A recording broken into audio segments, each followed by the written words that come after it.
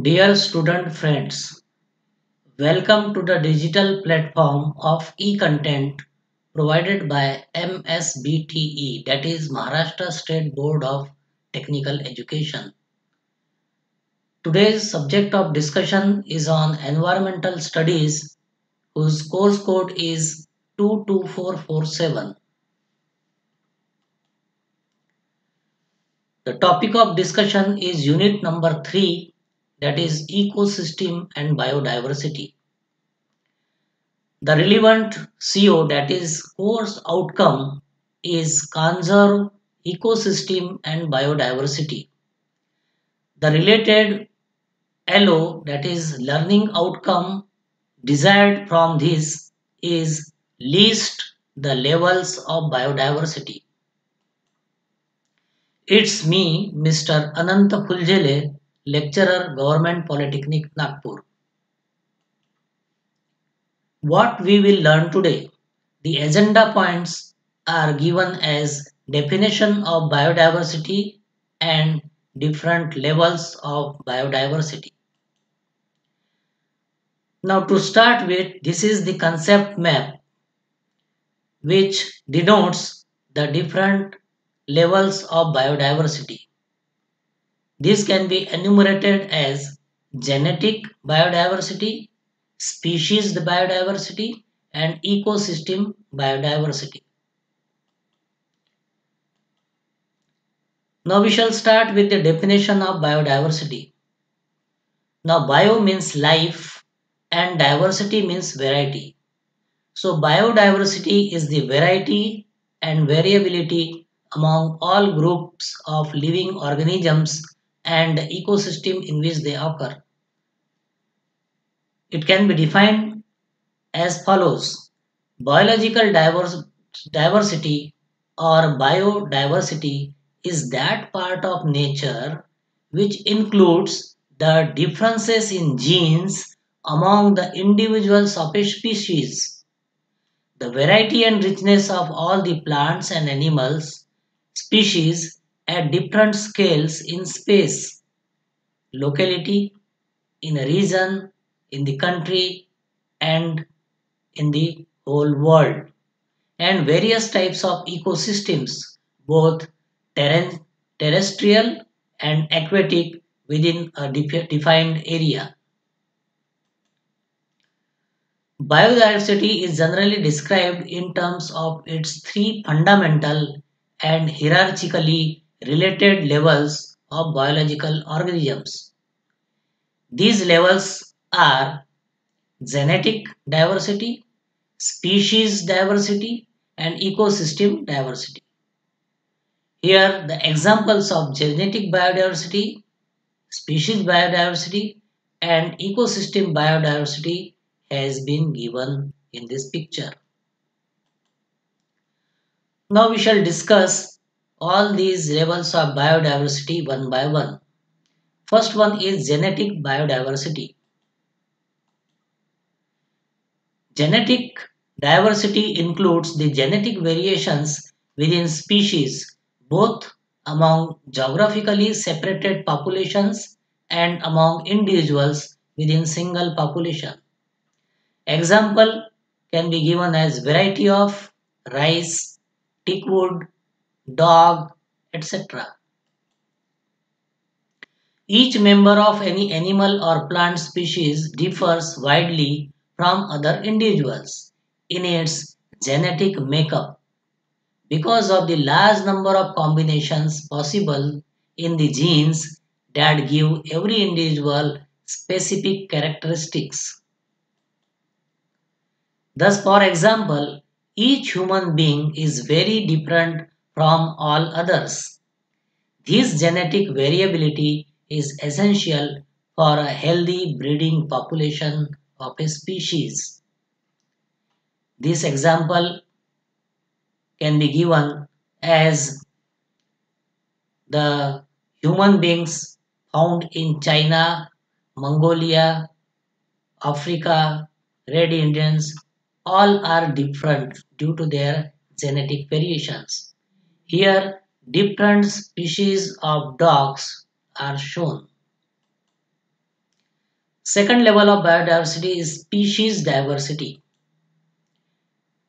Species includes full range of species from microorganisms to giants and mammoth varieties of plants and animals.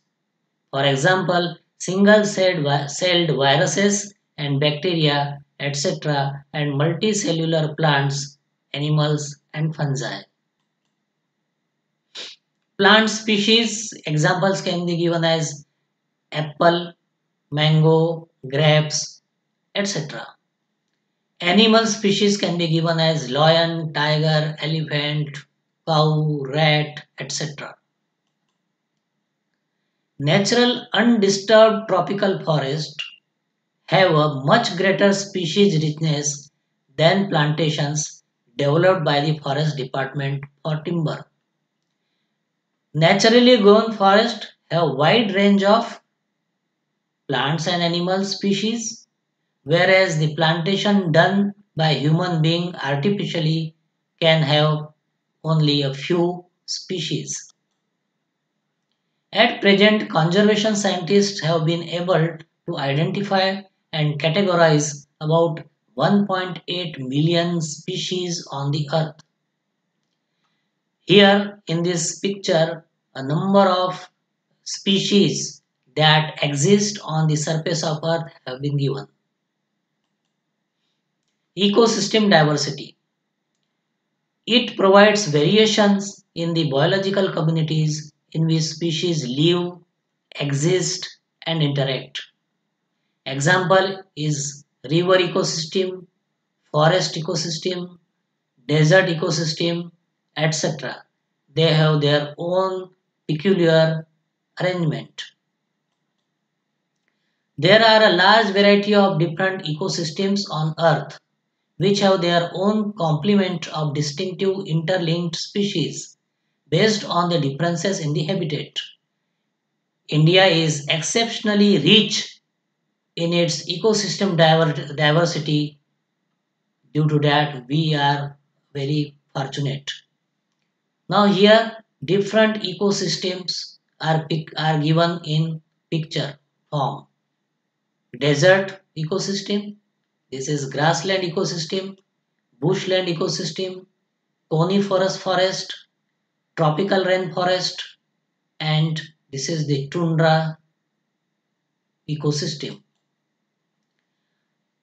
Now ecosystem diversity can be again classified as alpha diversity, beta diversity, and gamma biodiversity. Now alpha diversity refers to a group of organisms interacting and competing for the same resources or sharing the same environment. For example, in this ecosystem X, okay, so it is sharing the same ecosystem. All these four species A, B, C and D, all four species are sharing and interacting in the same ecosystem X. Okay, so alpha diversity is equal to variety of species in one ecosystem. Here there are four species, so alpha will be equal to 4. Beta diversity refers to the expression of diversity between habitats. For example, in ecosystem X and in ecosystem Y. Okay, there are two ecosystems. Okay, and it has the overlapping species in the form of D and E. Okay, so beta diversity can be calculated as only uncommon species varieties in two adjacent ecosystems. So these X and Y are two adjacent ecosystems, and uncommon species variety we have to calculate. So uncommon is A, B, C in X ecosystem, F, G, H in Y ecosystem. So 3 and 3 makes 6. So beta will be equal to 6. Okay. So while calculating beta diversity, we don't have to consider the overlapping species. Then gamma diversity, it refers to the landscape diversity or diversity of habitats within a landscape or a region. For example, in ecosystem X, Y, and Z, okay, all uncommon species and common species are considered only once. Uncommon species have to be considered once and common species have to be considered one, and then they have to be added together to get gamma diversity. So uncommon species in X ecosystem are 2, A and C. Uncommon species in ecosystem Y are 3, I, J and K. And similarly in ecosystem Z, uncommon species are 3, E, F and G. Okay. So 2 and 3, 5 plus 3 is equal to 8. So uncommon are 8. Then common species are considered only once. So B is common to this X and Z ecosystem, H is common to this Z and Y ecosystem, and L is common to X and Y ecosystem. So this makes 3. Okay. So 8 and 3 makes 11. And D is the species which is common to all these three X, Y, Z ecosystem. Okay. So 11 and 1 is equal to 12. Okay. So like this we have to calculate the gamma diversity. Now we have come to the end of this present discussion. So we can summarize as to what we have studied. So we have studied first definition of biodiversity, then levels of biodiversity as genetic biodiversity, species biodiversity, and ecosystem biodiversity. And towards the end, we have studied also alpha, beta, and gamma diversity calculations. Now here some standard books references have been given for your further studies. Thank you all. Have a nice day.